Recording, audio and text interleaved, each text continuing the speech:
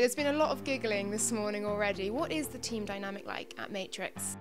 It's really good. When I first came to the team, I already knew most of the girls because everybody's mainly British, apart from the Danish and the Swedish girl, but I knew them before. So it's good. It's like almost being like I've been on this team for years because I know everybody. I've been on the team a while, but I think this year everyone's gelled quite well. Like, it does feel like we've been on a team for together for ages. So. Same for me, really. I guess I'm coming back with girls who I used to race with back in the day, so it's nice. It's like really relaxed as well. For me, I do road for fun almost. Like, I don't really do it. Well, I mean, obviously I'd like to win, but the chances are slim.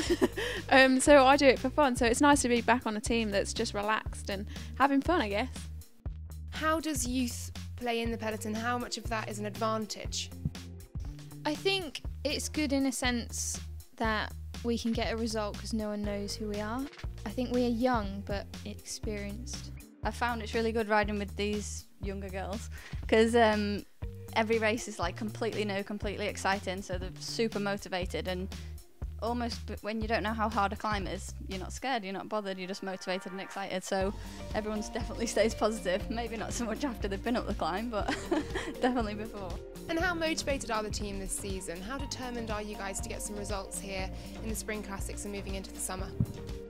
I mean, for me, this is my first race, so I haven't really done that much with the girls yet, but just being a part of this team so far, you can tell everybody's really motivated, and I guess having UCI status this time has changed it a bit, and for such a small team, how it started like in Britain, and for us to move forward and get UCI status, I think is massive, and I think that has helped with the motivation and the sort of drive, because you want to prove to everybody that you are good enough.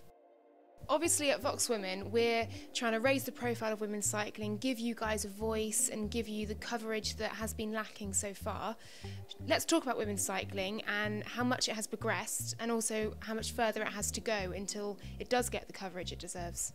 I think women's cycling's come on a long way, just over the last couple of years. I guess I was never in it at its worst point. I sort of came in it halfway through, so I guess it never seemed that bad until obviously it gets highlighted that it's not on the telly, prize money and stuff like that isn't equal. But I think having races like getting on the telly now, like the Tour of Britain that we had in England last year, was incredible, and the fact that it was highlighted, you could see it on the telly. I think that was a massive step forward. I think if we can continue to get races doing that and getting on the telly, I think you'll get the sponsors, and then it sort of works from there.